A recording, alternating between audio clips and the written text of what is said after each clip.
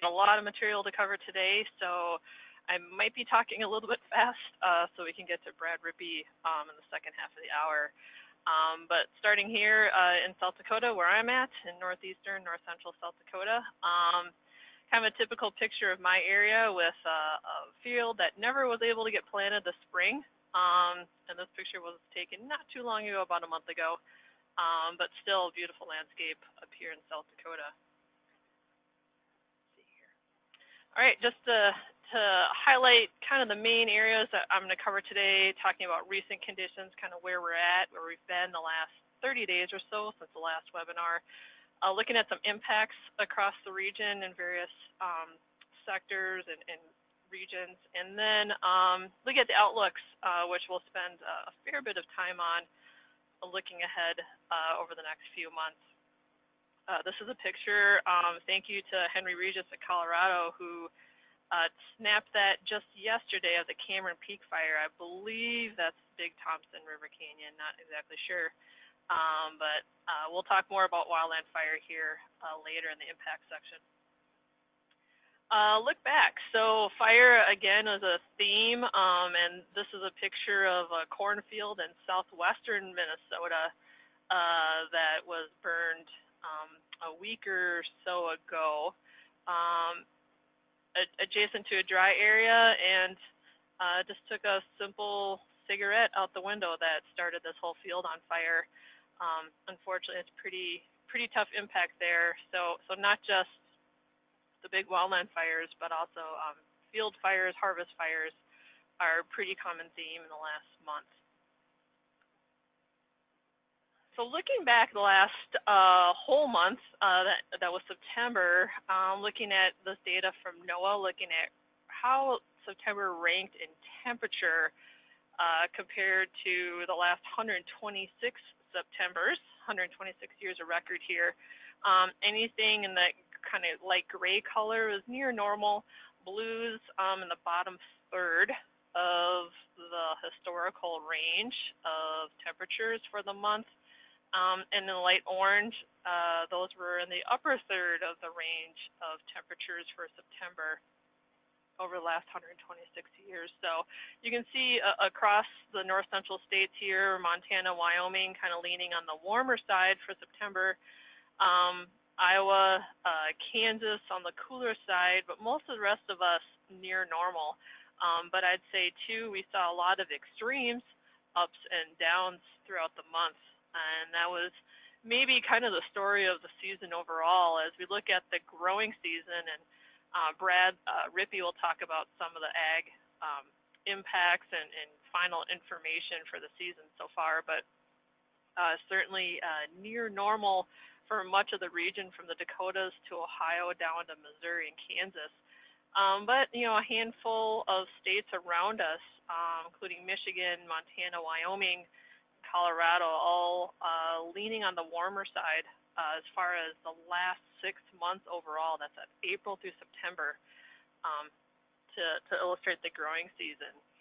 Again, we saw a lot of flip-flopping of warm periods, cool periods, back and forth. So overall, it looks like near normal growing temperatures, growing season temperatures. Precipitation here, just looking at the month of September again, compared to 126 years on the record here, leaning drier than average for most of the region, especially in the north and west. Indiana kind of sticks out in the eastern Corn Belt as well as the bottom third driest Septembers on history. And again, we'll see part of this show up on the drought monitor later as we look at changes in the drought situation. So certainly a big change of pace in a lot of the region that struggled with excess water in the Missouri River Basin in particular last year this time. And then overall, looking at the growing season and how that ranked as well, this is the last 6 months, April through September again. The light tan colors in the bottom third of rankings of the last 126 years. That medium brown color, bottom 10th of the 126 years on record. So Nebraska, Wyoming, Colorado fit into that bottom tenth of driest years on record as far as statewide numbers go. And you see a handful of states there: Ohio, Illinois, Missouri, Kansas, kind of near normal as far as precipitation goes, but very similar to the temperature story, where a lot of ups and downs. You had wet periods, dry periods, some very localized heavy rainfall, and some areas that have had some severe drought. So it's been a mixed bag, and maybe local conditions may vary is the story here for precipitation. Looking back really at the last 30 days, so this is September 14th through October 13th, so more or less since the last webinar of this series, looking at the departure from average or normal temperature for the last 30 days, and you see a lot of oranges and reds that indicate warmer than average temperatures across much of the region, the west and north in particular. In the east, looking at Illinois to Michigan over to Ohio and Kentucky, cooler than average overall for the last 30 days as we just since the last webinar. But what's really remarkable in the last 30 days since mid-September has been the extraordinary dry conditions, especially in Dakotas, Nebraska, Kansas, and westward. You look at percent of normal precipitation here for the last 30 days. A lot of that maroon color was near zero for the last 30 days, near zero rainfall over that period. So it's really been incredibly dry since mid-September. But that's still true over the eastern Corn Belt as well. They have had some rain, but still much below average, you know, in that red color, 50% or less below average. So you can say that's probably true over much of the region. That's kind of the story for last month. And we've seen this translate into soil moisture, and kind of leading up to what I'll share with the drought monitor situation as of this morning. But looking here at NOAA's Climate Prediction Center, their soil moisture anomaly for this time of year, and anything in those warm colors, yellow, orange, red, drier than average for this time of year. And you see a couple bullseyes there over northwest Iowa, another area over northern Indiana, and so on, where we are seeing some growing anomalies as far as difference from average soil moisture for this time of year. But really much, or almost all the region is drier than average to some degree at this point. And looking at the U.S. Drought Monitor here just for what we call the Weather Service's Central Region, and Brad Rippey will show the national map later in his presentation. But you can see certainly the western states here, the Rocky Mountain states, have really battled drought more than the rest of us, although there are pockets certainly in southeastern South Dakota and adjacent northwestern Iowa, as I mentioned in the soil moisture map, and also far as southwest Missouri, similar situation with extreme drought now in those areas.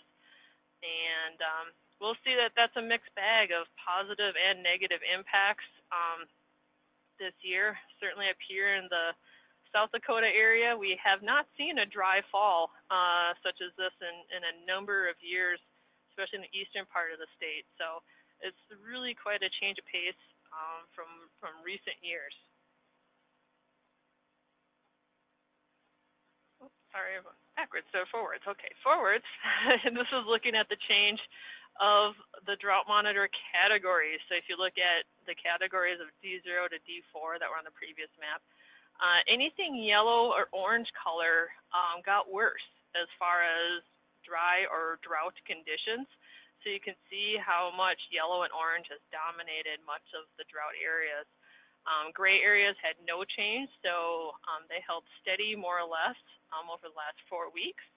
And a few small areas of improvement, mostly in eastern Iowa and adjoining Illinois and up into Wisconsin, a little bit up that way.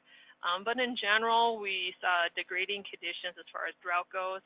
Again, given the slightly warmer temperatures in some areas and dry, primarily lack of rainfall has contributed to the drought worsening across the region.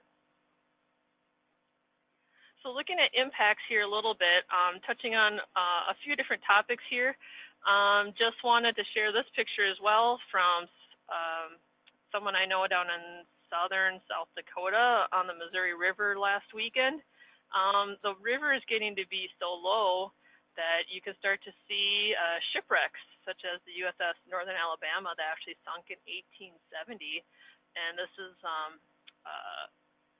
her friend out there actually walking on it.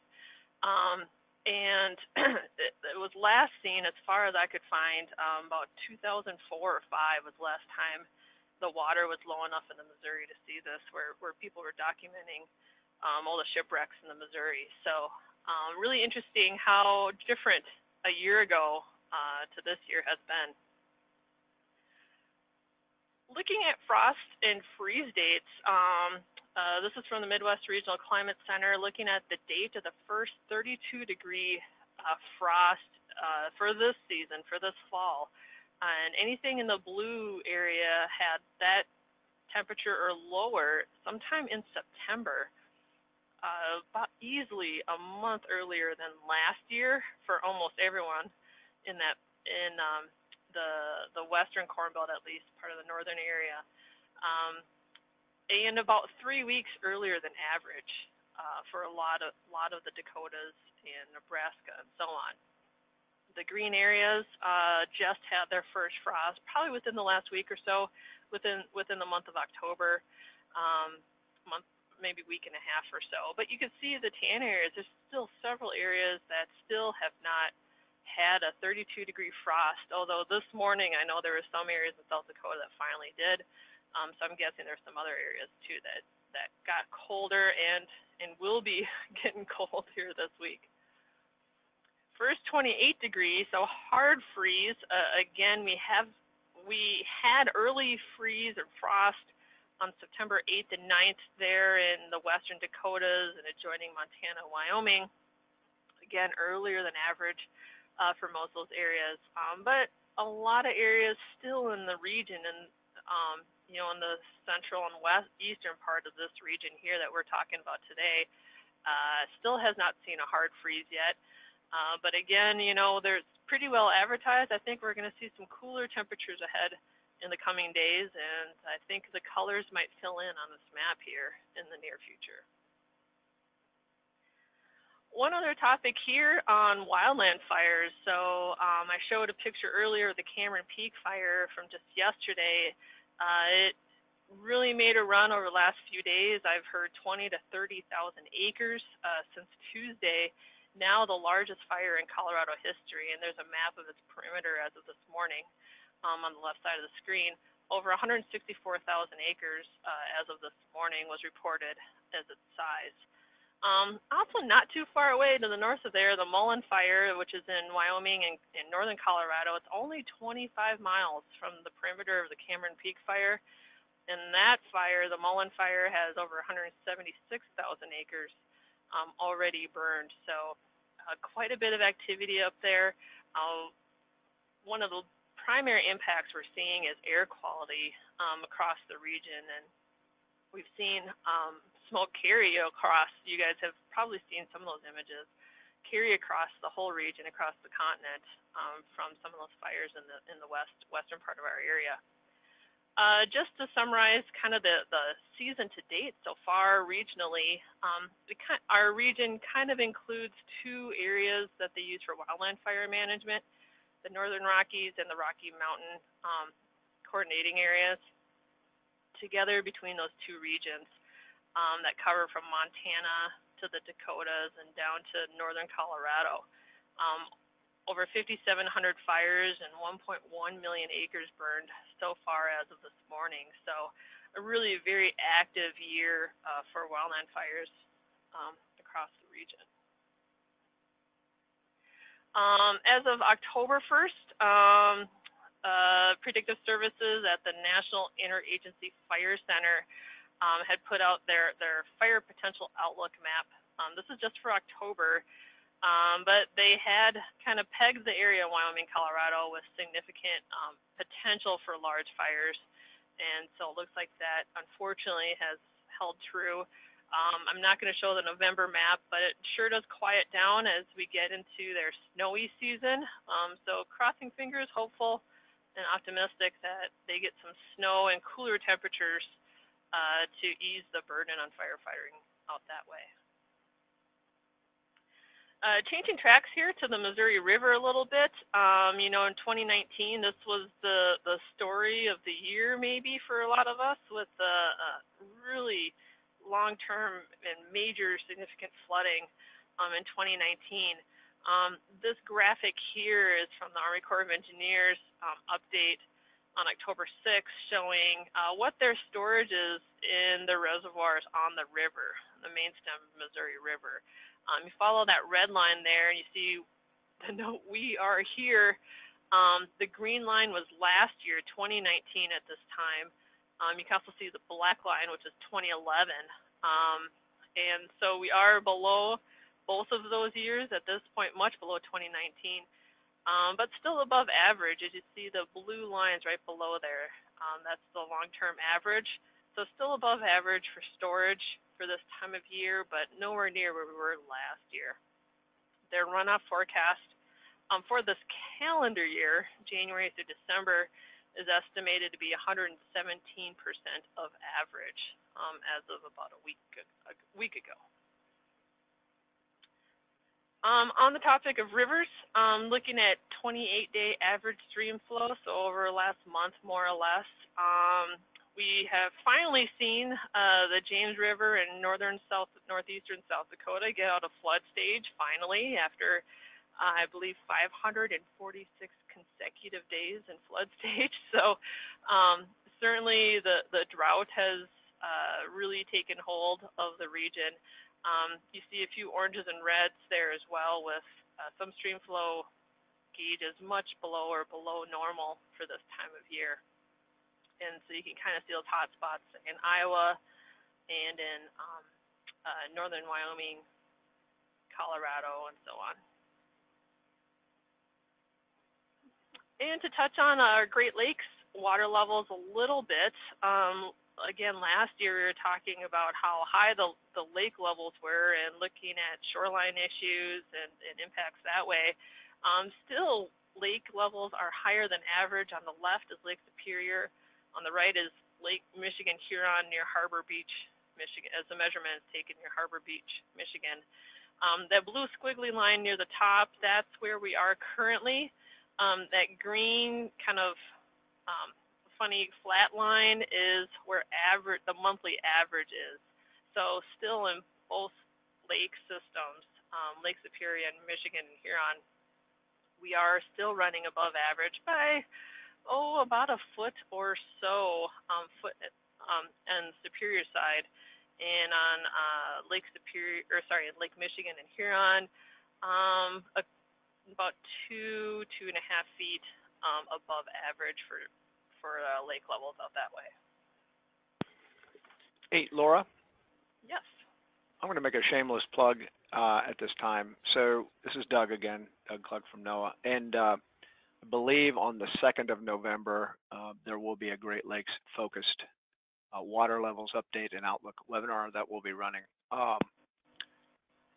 That's open to anybody, and that information has not gone out yet, but will. So just want to say it'll be, I think it's 9 o'clock Central Daylight Time on the 2nd of November that will be done. So. Okay. Sorry to interrupt. Thanks, Doug. That's okay. Thanks, Doug. All right, so looking ahead towards winter season, and NOAA released their official winter outlook just this morning. So taking a peek at what's ahead, but first of all, let's I'll talk about La Niña first, because that's kind of one of the major players that we're looking at for our winter climate outlook, and what might be kind of an influencer, so to speak, in our region. And then I'll start out with kind of the near term next week or so and look out towards the winter. So starting with La Nina. So officially NOAA has us in a La Nina advisory. That's to say we're in La Nina conditions and expected to continue. 85% chance of La Nina carrying through the winter season, and about 60% if you look at the later winter into spring, that'd be through April. So very high confidence that La Nina will be a player. That's determined partly by the sea surface temperatures in the equator region of the Pacific Ocean. So this graph here is showing what are the likelihoods of La Nina in the blue bar, El Nino in the red bars, and neutral conditions in the gray bars. So you see here La Nina is dominating the outlook here with those very tall blue bars. At the bottom of the graph, you'll see those abbreviations. Those are looking at the abbreviations of the months. So first starting with September, October, November on the left, and then you see October, November, December, January, and so on. So that's where you see that 90%, 80, 85% over the winter period. As we get into DJF, December, January, February, it's about 85%. Sorry about that. Likelihood of La Nina during that winter season. As you see, you get later into the spring and you start to dip down those probability of La Nina hanging on. It really is primarily a wintertime phenomenon across our area. So what does that mean for us? Well, we can get a hint at that looking historically, and this is from climatic.gov, their ENSO blog, which is a really great resource if you guys have a chance to check it out. This is from an article they had written maybe a couple of years ago about looking at La Nina temperature in that December, January, February timeline of historical La Ninas. And I've highlighted in those red boxes towards the top. Those are the strong and moderately strong events historically that we've seen since 1950. Just to illustrate how variable the temperature can be in the winter season up here in the north central states. A lot of years we do see cooler than average temperatures, but not always, and not always across the region is it the same. So with the outlook towards a moderate to strong La Nina upcoming this winter, this is one of the things we're looking at, or that has been looked at to lend some information towards the winter outlook. Next, showing the precipitation side, again for that winter season, December, January, February. What has precipitation been like in La Nina events since 1950? Again, the same source at climate.gov on their ENSO blog. Looking at the north central states, you can look at your area where you're from, and it's kind of a mixed bag. And up here in Dakotas, not a strong sense of wetter or drier necessarily in any of those years. So might be a little uncertainty as far as what La Nina could bring towards some of us, but we do see some wetter leanings, at least in the eastern Corn Belt around some of the Great Lakes states.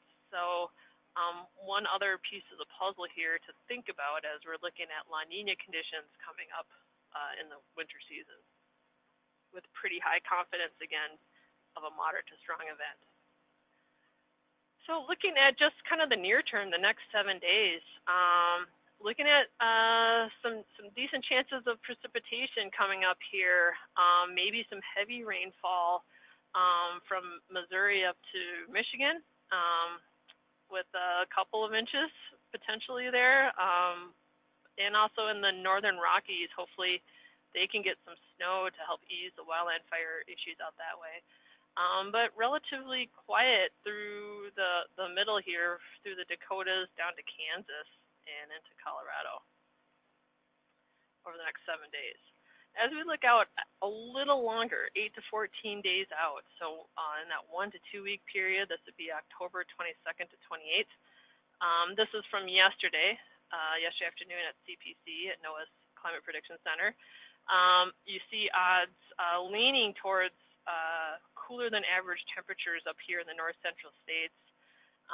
Pretty decent odds there with that deeper blue color. And then looking on the right, over the Great Lakes, slightly favored towards wetter than average conditions, again, as we look at that week of October 22nd to 28th. And to look towards the next whole month, so that's the month of November. This was released this morning. Starting on the left here with temperature, much of the lower 48 states favored towards warmer than average conditions, with the exception of Montana, North Dakota, parts of South Dakota, and Minnesota, as far as our region of concern up here. And you don't see super great odds of warmer, but odds lean slightly towards warmer there across the region.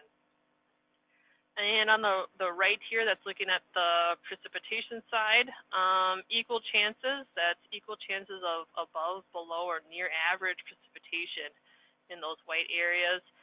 But the southern part of what we call our central region, so looking at Nebraska and south there, chances are leaning towards drier than average for the month of November overall.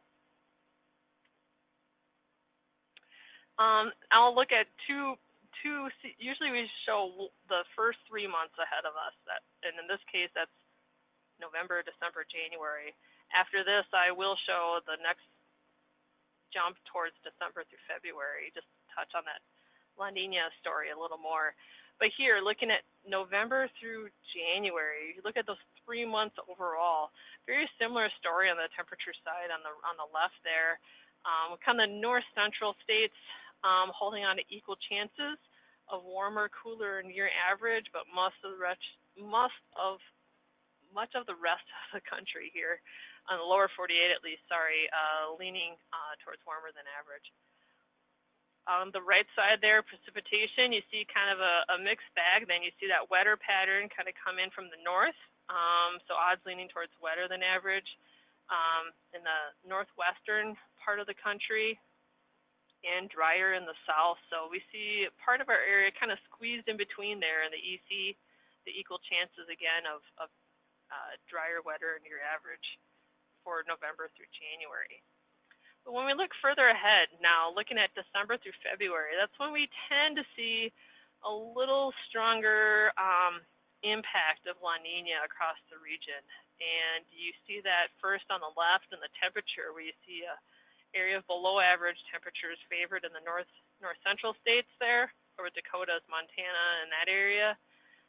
And then on the right, you see that wetter area, as I mentioned, that's often favored wetter in the Great Lakes region. But here in this outlook as well, they also favor wetter in the northern tier states here, the northern plains states. So as I did mention before, you don't always see a real strong signal there, but we do have a long-term trend, La Niña or not, we do have a long-term trend of many wet winters in the last couple decades. So that's also a player too. La Niña is not the only story as we look towards winter. And some of the models are keying off of a wetter signal in the later winter season. Kind of pulling this all together, the seasonal drought outlook was also released this morning, and this is valid through the end of January. So at the end of January, what might the drought monitor and drought situation look like? The areas in yellow are favored for drought development throughout the next few months. So that's really looking at kind of our southern part of our region here in Nebraska, Iowa, and south of there. Again, if you look at the outlooks, they've been leaning drier and warmer during the next few months. So certainly that will be a player as we look at drought development and how much drought will hold as well. The brown areas are areas where drought will likely persist. Drought here is defined by D1 or worse on the U.S. Drought Monitor map. So with that, I tried to talk real fast. I made it pretty close, Doug. Our next webinar will be November 19th with Justin Glisson out of Iowa. He's our Iowa State climatologist. And here's a list of links where you can find more information and some more folks to connect with as far as state climatologists, regional climate centers, and so on. And lastly, I'll throw up my contact information and some others who helped put some of the information together for the presentation today. So with that, Doug, I'll stop there. I think you got one more slide, but don't you? Oh, nope. Nope. Okay. Let me shift it over to Brad. And see if we can, hopefully I sent him the right thing. All right. Should be showing now? Yeah, we see some bad corn. Yep, all right. There we go. Take it away, Brad. Thank you. All right. I will carry on. Thank you, Laura, for the first half of this, and thank you, Doug, for the introduction. And I will point out, this is not an ear of corn from the Midwest or the Great Plains. This is from Virginia, which happens to be in my backyard. But I did want to show that this is kind of representative of some of the issues that we saw in the Eastern Corn Belt, why this ear of corn turned out so poorly this year. I'm going to get into some of the agricultural highlights for the growing season 2020. And overall, at least on paper, it was a good year for U.S. agriculture, but far from perfect if you start digging into the details. We did see a record U.S. yield for corn, 178.4 bushels per acre, and a record-tying yield for soybeans, 51.9 bushels per acre. One of the reasons for that is we saw very little heat stress. I know Laura talked a lot about everything kind of averaged out, but really we made it through the growing season without too many days above 95 degrees in the Midwest. A little bit worse as you head westward to the Great Plains. But overall, that was a big key. We did see some very quick planting, unexpectedly fast planting in the Western Corn Belt, but we dealt with some adversity early on in the Eastern Corn Belt that included some flooding. You might remember the flooding we talked about in this webinar back in May and in June.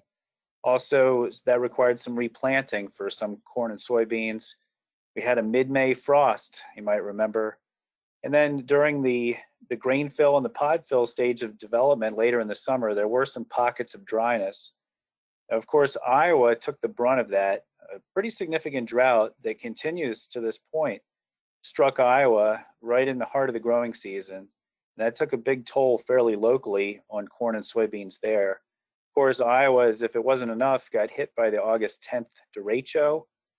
And then, as Laura was discussing, we saw some early frost in the far upper Midwest and the Northern Plains, frost in the Dakotas, especially in eastern North Dakota, where planting occurred late, did cause some problems for crops on September 8th and 9th. And then as we moved on through into the present, we're seeing worsening drought, especially across the high plains. And we've seen that late summer and autumn drought reducing hay production, especially in some of our western areas. That has limited moisture for recently planted winter wheats. It's really interesting to look at the Vegetation Health Index, which is a product from the National Oceanic and Atmospheric Administration. And if you look at it, what really jumps out is all the red colors across the western part of the country. And that is largely indicative of very poor rangeland conditions. You see that really in Colorado and Wyoming in particular. You can also see, really interestingly, the drought and the derecho in Iowa. A lot of the red color in the west part of Iowa is drought, and that east central patch, a lot of that's derecho damage that happened way back in August. And I do want to point out that one of the reasons why we see some of the less favorable colors across the Western Corn Belt is because of the speed at which this year's crop in the Western Corn Belt has matured and is being harvested. So you see a less green signal than you would normally expect this time of year across that region, for early October. Laura showed the regional drought monitor. Here's the big picture for the United States. we are now seeing almost 2/3 of the country either abnormally dry, which is the yellow coloring, or in drought, which is the other 4 colors on the map. We actually see for the nation as a whole, almost 47% of the lower 48 states in drought as of October 13th. And that is the highest continental US drought coverage since September 2013, more than 7 years ago, when we were still coming out of the drought that peaked in 2012. This is a USDA product that is a subjective measure of topsoil moisture across the country, as reported by a number of agents across the country. And it is showing that we have more than half the country reporting topsoil moisture very short to short on October 11th. You can see this kind of follows the pattern that we've been talking about with drought from the plains westward. And you see some very high numbers coming in from states like Wyoming and Colorado, 87% topsoil moisture currently rated very short to short. This is the upper 6 inches of the soil. And if you compare that to last year, the change from last year at this time is in brackets. So you can see how dry it is, especially compared to last year at this time. Look at the Dakotas, where we had virtually no topsoil moisture very short to short a year ago. Those numbers are in the 60s now, for example. There's also that patch of shorter term dryness that extends eastward across the Midwest. And really look at Indiana jumping out right now, 75% topsoil moisture very short to short. So quite a dry look to the map. And if you put it in a little historical perspective compared to the last 5 years, this is the highest number we've seen. If you look at all the data going back to 2015 with that 53% very short to short. I did want to show this topsoil moisture surplus, not because of the number currently, which is very low, but compare this to the topsoil moisture surplus to this time a year ago, which is the number in brackets. So if you add the upper number and then take the number below and put them together, you can see what the numbers were last year. This time in 2019, where we had late maturity and harvest delays, we saw numbers in the 30 to 60% plus range surplus across a broad area of the Great Lakes region and the upper Midwest. So a big difference compared to this time a year ago. I wanted to show this, and we keep referencing 2019 and all the flooding and adversity that we saw. This was the Risk Management Agency's crop indemnity map that I showed in this webinar a year ago. And you can see by the brightest colors there, where the counties reported more than $10 million in indemnities. A lot of the areas that were really too wet to plant at any point in 2019, or if they were planted, a lot of them flooded out or just didn't perform. That included the eastern Dakotas, northern Illinois, northwestern Ohio, just to name a few areas.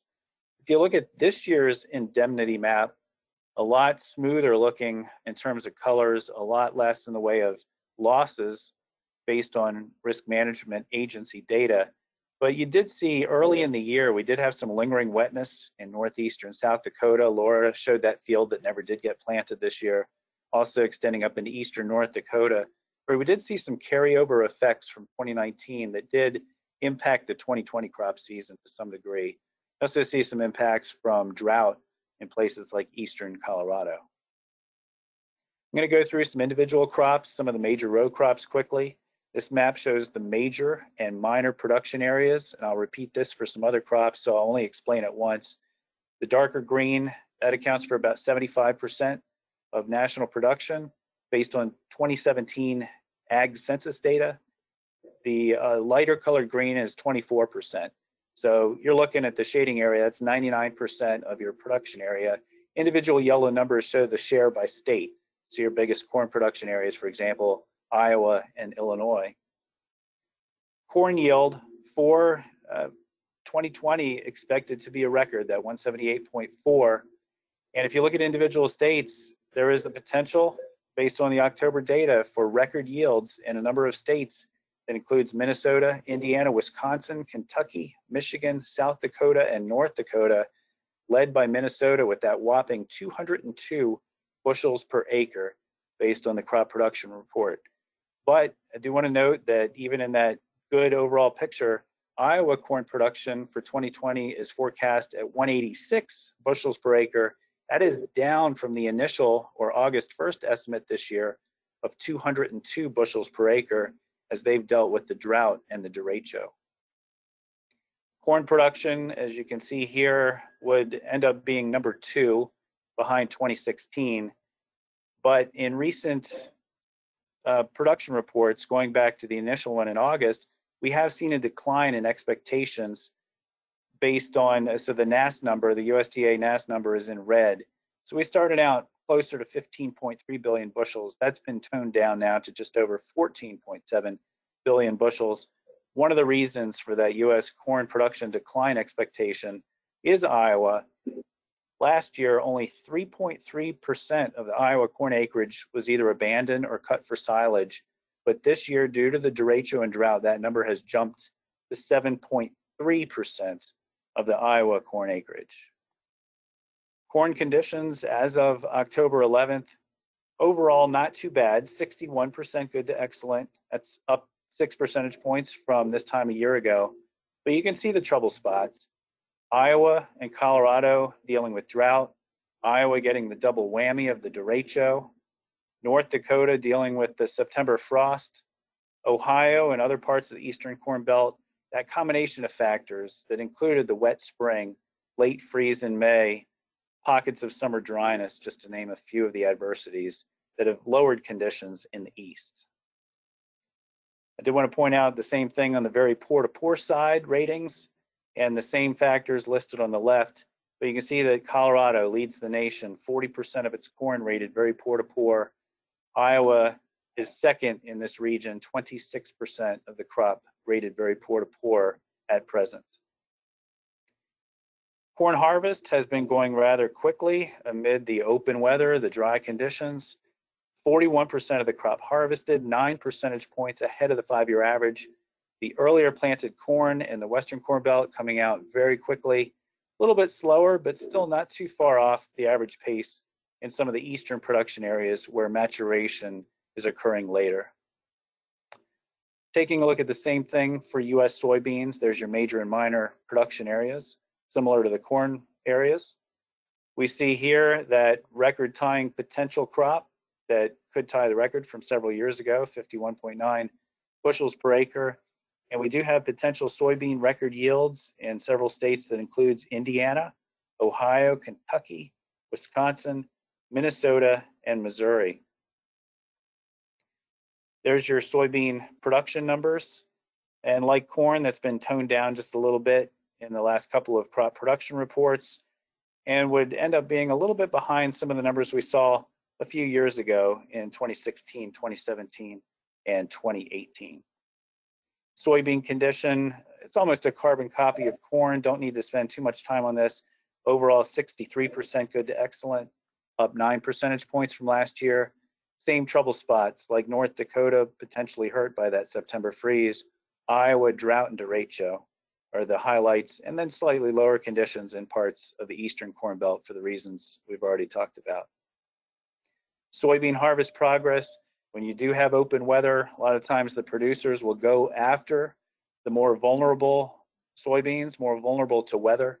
And so we have seen a torrid pace of field work in the Western Corn Belt where the leaves dropped early, the crop matured early. Going to be finishing up in some of those western states in the next few days. Even though it's turning colder, still generally open weather for harvest. Seeing those harvest numbers past 80% by October 11th in Minnesota, the Dakotas, and Nebraska. And if you look at the last quarter century of data, it's actually the 6th fastest harvest pace for the nation as a whole. Fastest on record was 69% harvested on October 11th, 2010. Here's another look at the soybean harvest, just comparing to the last 5 years. We're on a pace very similar to what we saw in 2015. And then on the far right there, you can see the slow pace of the 2019 harvest amid late maturation and incessant rainfall. Laura talked a little bit about the big fires. We've also had, with the dry conditions over the last month, some flash fires or harvest fires that have taken place. This is one news story that appeared, a couple of fires that combine fires that occurred in northeastern Nebraska, Dixon and Dakota counties. And so that is one of the concerns when you have dry conditions. You have the dust, you have the potential for fires. It just takes a spark. And so we are seeing news stories like this as the dry weather continues. Other ag weather highlights.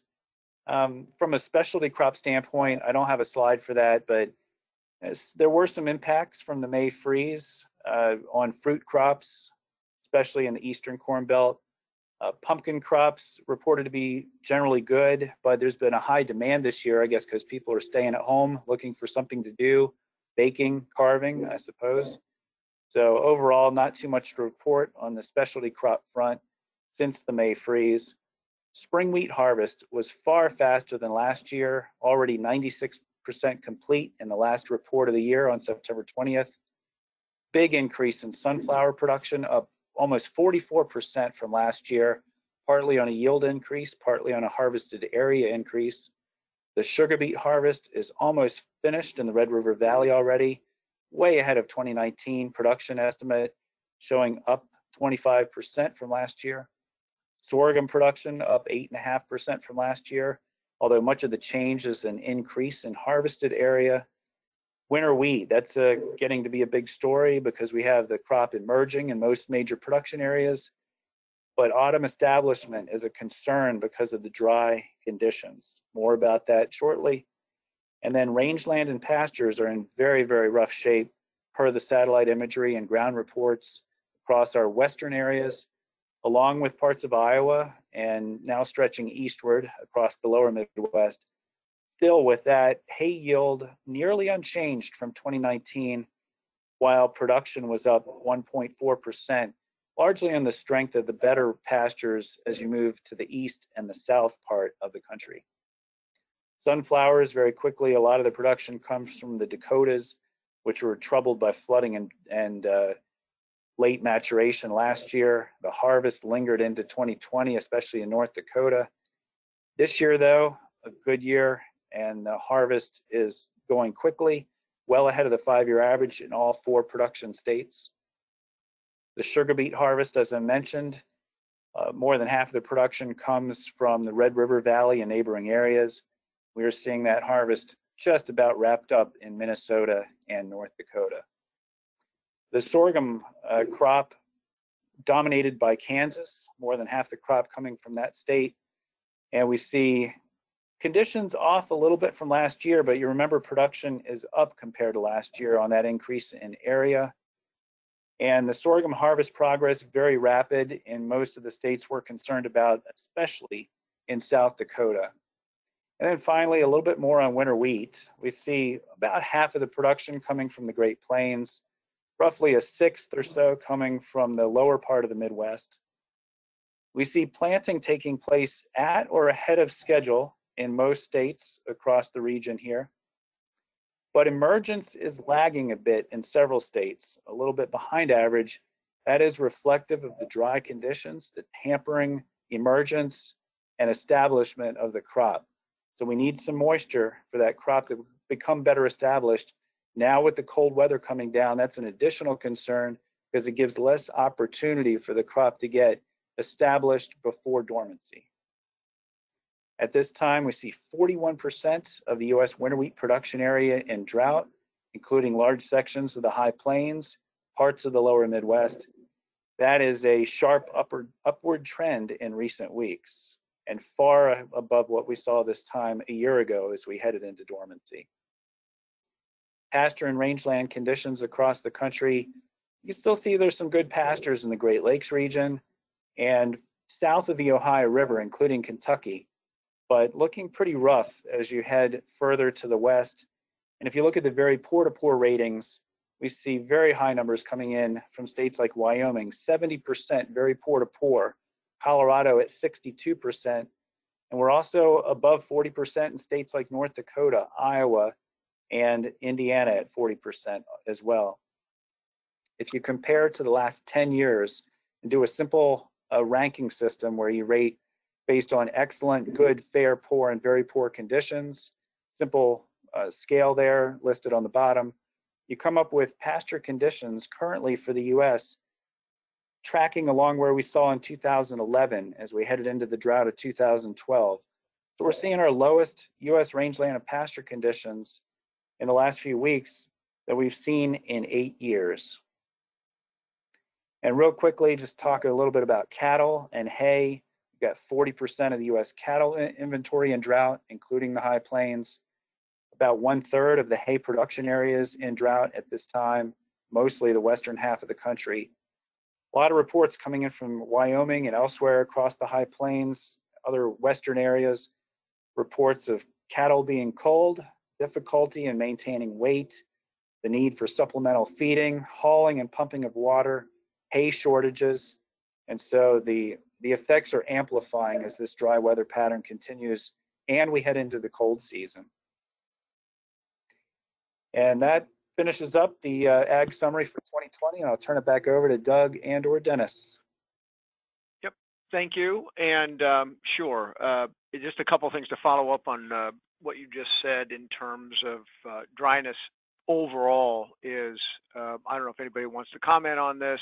I'll make the first comment, and maybe Dennis or someone else will follow on. But we do like to see recharge this time of year. What I mean by that is recharge, of course, in reservoirs, but not so much in reservoirs, but in soil moisture in terms of building water supply for next spring. You mentioned winter wheat having a tough time getting established. That's a major worry, of course, in Kansas, Colorado, and some of the other places that are showing drought. Dennis, do you want to say more about that? Yeah, you're kind of combining a couple different things there. I mean, we at least need some surface soil moisture recharge because winter wheat hasn't rooted very deeply yet. So you don't need a full profile to help out with the winter wheat, but you certainly need something at the surface for it to germinate and to establish itself. And Doug is exactly right. We are beginning to be aware and concerned about refilling that soil moisture profile. We're talking about, varying whatever the depth is in your area, 4, 5, 6 feet of soil that contains a certain amount of moisture. In Iowa, for example, that would hold anywhere from maybe 12 inches to 14 inches of water when that profile is completely full. And you like to have at least some of that profile refilled with moisture before the end of the fall. And so far, we've not had a much going into the soil moisture bank, is another way of thinking about it. It's stored up for next year. And La Nina is not giving us a lot of optimism in the Western Corn Belt. Eastern Corn Belt, we're dry, but there's less concern because, as you saw in the outlooks, we have a better chance of precipitation. And climatologically, they tend to get more precipitation over in that area anyway. Anything else from any of the other panelists on the sort of ongoing fall dryness comments in terms of, I don't know, something we may anticipate? It's hard to anticipate what's going to actually happen by the springtime in terms of how much wetness, even if it shows above normal precipitation. One of the things and maybe Dennis just said this, one of the things we have to hope is that some of the moisture gets recharged before the ground freezes. Once it freezes, then it's harder to get the water down into the profile. So that's more of a northern, I suppose, a northern plains, Montana, Montana, Minnesota, all that issue. So there are a number of comments and such. Some people are watching the Colorado River Basin, noting that how dry, obviously Colorado and Wyoming is, and how low that basin has been for a long time. So La Nina is not friendly usually to the Colorado River Basin in terms of wetness. So we'll see. Hopefully it will be this year, but kind of leans against that. There was a comment about the variability of temperature in setting some record lows, but coming out sort of average for the month in certain places, and that's definitely been the case. Laura mentioned that a little bit earlier in terms of seeing a lot of that, as a matter of fact. So we've had some wild swings. That's not that unusual, I guess, for the fall to see some of those variations, but this year seems to be more than we've seen in the past. Anybody want to comment on that? Oh, this is Laura. Just a couple kind of factoids, I guess. We saw in early September, which maybe this was on the last webinar, but we saw temperature swings from 100 degrees down to freezing within a couple days in the western Dakotas and Colorado and such. And I think similarly in Kansas, not too long ago, they had some very warm temperatures and swung down to freezing as well. So, yeah, I think that's kind of the story the last 6 to 8 weeks has been, just the high variability in temperature. Yeah, for sure. And it's which brought a lot of wind with it too. The other thing is the windy, dry conditions. Yep. Kind of with a lot of these dry cold fronts passing through as well, adding to the fire hazard, the fire risk in the whole region. Which, I mean, the up and down we surely expect to have during the fall, but the dry conditions add to that we're able to heat up more quickly and cool down more quickly along with that. True. Some comments about how dry it has been in parts of Montana and grasshopper epidemics and such. We didn't touch on that too much. I heard a little bit about that through the grapevine. Anybody want to comment on pests like that eating up everything? Yeah, we've seen that. This is Laura. We've seen that in South Dakota all season long. Reports of much larger than average grasshopper populations, and it's kind of a complicating factor where it's not directly drought related, but certainly exacerbates or makes the drought situation worse and the impacts worse in those regions in the pasture, grass, forage areas. And still without having a hard freeze in a lot of the region, the grasshoppers are having a little bonus time out there, which is making things a little bit worse, certainly, as we get into the winter season. So, Dennis, grasshopper bonus time. I love that. Well, and another thing too, touching on winter wheat, Brad mentioned how tough it's been to get started in that crop this year, and again, if those areas don't get a hard freeze, those hoppers will feed on the winter wheat because it's green. So that's another issue. That's a good point. Really good point.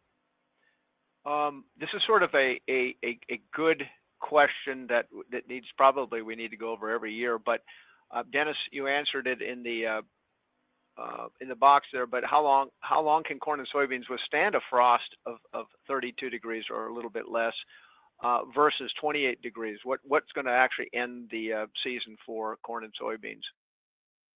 Sure. We typically assume a 28 degree event of any time, but an hour or two or more at 28 degrees ends the season. Between 28 and 32, you can stand, crops, as long as they're in reasonably good condition, can stand several hours before they're done. But there are some mitigating factors. That includes, is the crop stressed in some other way? Is it, does it have limited soil moisture, a disease, something like that? Derecho, damaged crops, things like that. But also, in some of these very dry conditions, you can get what we get radiative cooling, basically, that the temperatures don't drop that low, but the crop emits radiation out into sky very effectively under dry conditions, and that can cool the leaves enough to where you can get some damage or lose crops completely. Once in a while we had one of these back in 2004 when I was in South Dakota, where we could not record a temperature below 32 degrees, but we had some widespread crop losses because of what looked to be a fairly radiative condition, and the crop just lost all its heat. It was also a little bit drought stressed, I think, too, that did it in. So that's the assumption we go by. Okay, I'm going to throw this next one over to Matt. Matt, are you ready? Matt, are you still there?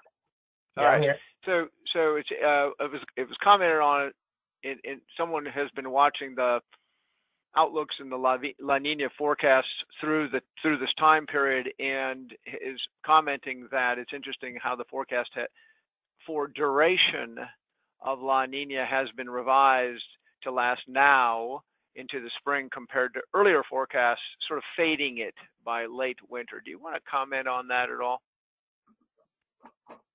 or say that's true or not true? So I'm looking at something.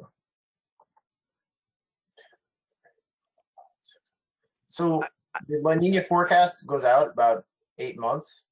So if you were doing it, forecast back in, July, it wouldn't have extended too far to next year anyway. But so that's one aspect of it. The other aspect is that you just have more certainty. There's kind of a known predictability die-off in the scale of La Nina at about 6 months. Sometimes, some seasons it's 6 to 7. In the springtime, it's really only about 2 to 3 months. You really don't have a lot of lead time on there. A lot of lead time where the forecast can be, where we can consider them accurate and say that, with confidence and responsibly make a statement. But right now is a really good time when you have a lot of predictability in the system. Kind of what it is now is it's really likely to hold through the winter and then into the spring. Whereas once we get to JFM, how far that lasts into the spring, those may be revised downward again, because there's a little bit less certainty from JFM out through AMJ. Yeah. So it's kind of both of those. Yeah, you're confident. Basically, your confidence is building as you see the situation evolve, thus being able to push that out further and further into the future. Push out the La Nina duration a little bit further into the spring. That's sort of the way I always take it. It's partially that, and then it's partially based on what we've observed in this system, in the circulation of the ocean. It's at certain points of the year you can make those statements further out in time. At other points of the year, you really shouldn't be making them further out in time. Yep. Someone did mention the pheasant population, probably I'll just say for the upper plain states. And how does that look? I think Laura made a comment. I don't know, Laura, do you want to say any more from a South Dakota point of view? Yeah, from South Dakota point of view, the state did not do their pheasant roadside count this summer as they had in the past, so we don't have any real good numbers to go with. But the spring climate was generally favorable, generally drier, and so less stressful. I think there's pretty good brood survival and chick survival, and I know up here in my area I've seen a lot of pheasants around. So our pheasant opener is this Saturday, for those of you who don't know. So I'm looking forward to a good year. Hey, no advertising allowed. This is and there's a lot of crop harvested, so as far as hunters go, they may be able to find them. They're not hiding in as many places. And plenty of grasshoppers. And that is a religious holiday in South Dakota. This pheasant opener is a religious holiday. Yeah, I think so. There's a comment about corn and soybeans. Corn and soybean crop is mature and ready to harvest. Cold temperatures won't have a major impact unless there's a lot of moisture still in the crop. I think, Laura, you mentioned that the western part of this region, of the western part of the north central area, is plenty dry, and no fear of cold for the crop. The eastern region has a little more fear in terms of some not being dried down enough. Is that right? Is that basically right? Yeah. The comments about frost and freeze concerns are really more for the eastern corn belt. Just looking at the corn crop, it's a little slower to dry down. But yeah, here in the western corn belt, I mean, I've seen some numbers, guys get 10 to 11%, which is actually a little too dry maybe, but really good dry down in the field already. So not too much of a worry out here in the west. Okay, so Brad, Hopefully you can hear me. Has there been Yes. significant frost damage to corn and soybeans throughout the region? The only place, yeah, go ahead. the only place of concern is that early freeze in eastern North Dakota and stretching into parts of neighboring states. Other than that, I don't think there's been any real concern. Yep, and that was in early September, I believe.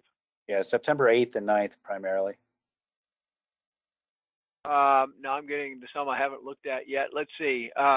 Thinking about winter outlook here, the equal chance outlook across the middle of the country, especially Nebraska and Iowa, is fairly typical of any winter forecast in this area, whether it's La Niña, El Niño, and she's right about that. And does this year set up favor a roller coaster type of winter in Nebraska? How about I just say yes?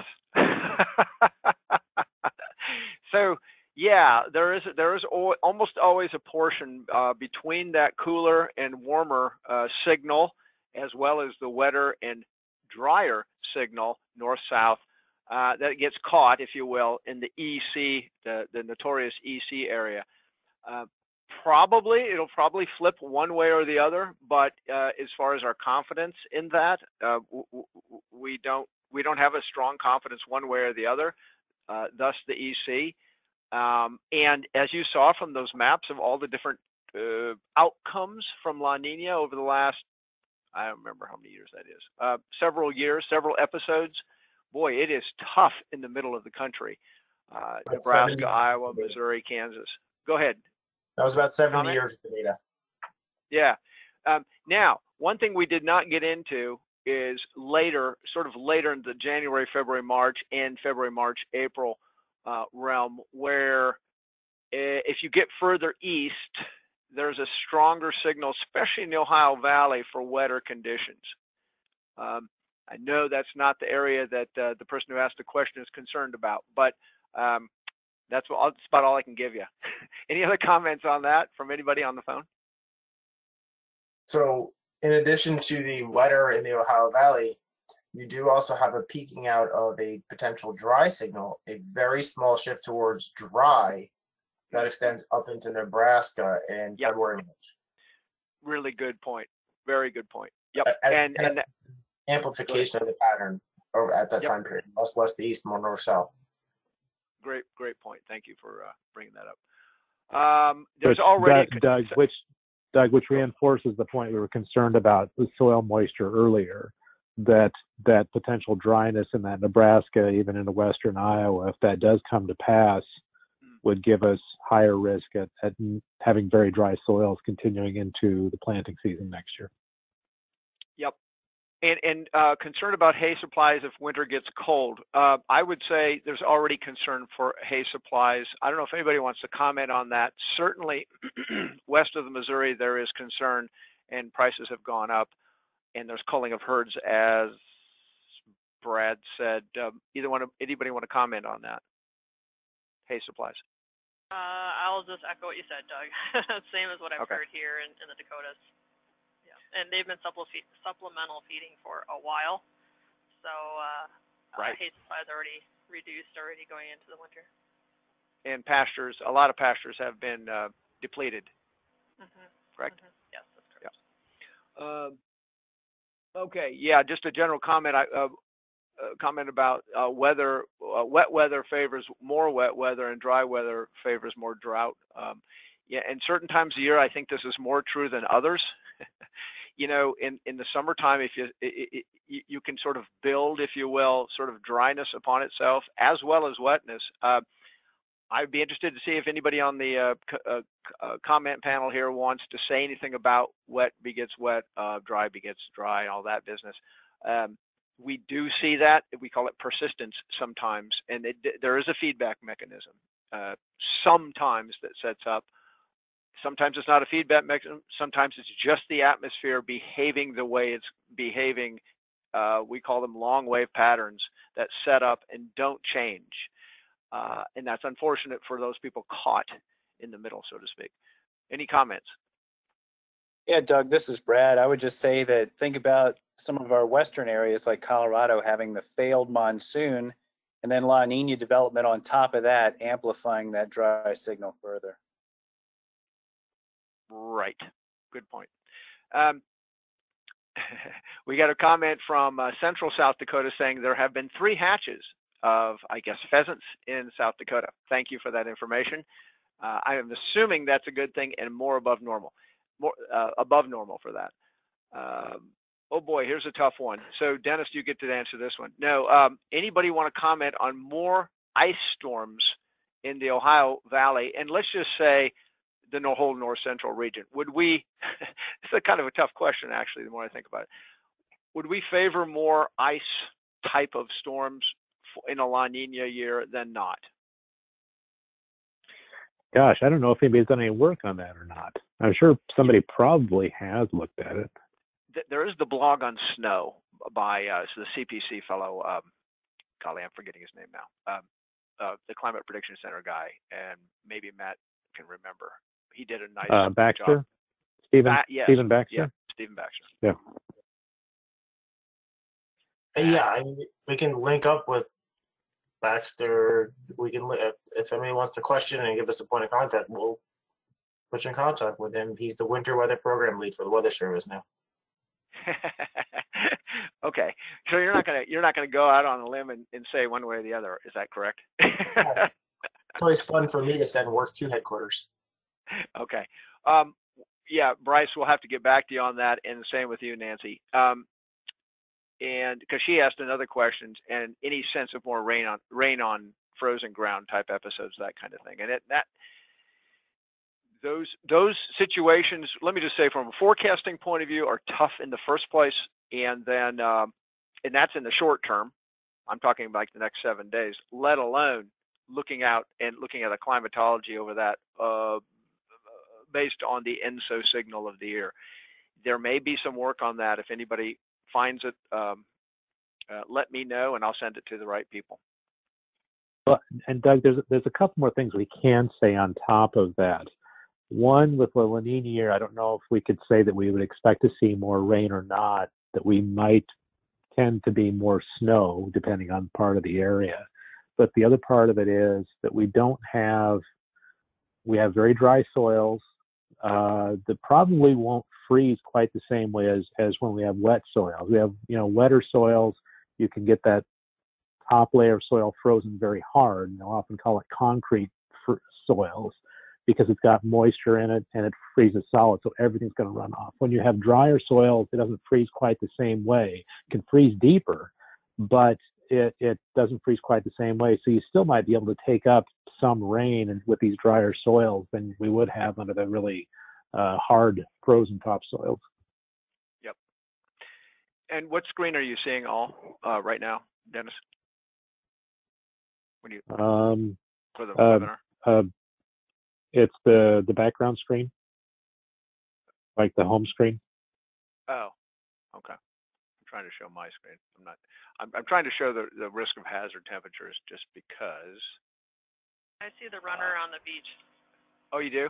Okay, hold on. Oh, maybe try this. How about now? We got you. There it is. We see You see the map of the United States? Yep. Yes. Okay. Yeah. So one thing Laura hinted at but didn't show is the hazard map for the next, or for days, whatever days this is, the 23rd to the 29th. I think this is new. Yeah, this is brand new today, and that area up there could see record cold. There's the better chance of record cold. All that area in the blue, within the blue, is likely to be below normal in terms of temperature. Some of that may be record setting. So I just wanted to throw that in at the end. We don't have any more questions. So at this point, I think we can end the call. And I do want to thank Laura and Brad, especially for all your time you put in on this presentation. I thank you very much. Thank for everybody who got on the call. If you have questions and you didn't get them answered, there's a whole list of us who can either answer them or send you to the right person. Thanks, Matt and Dennis and Andrea, for being on the call as well. We'll see you next month on Thursday, November 19th, the week before Thanksgiving. So have a great month and talk to you all later. Thank you.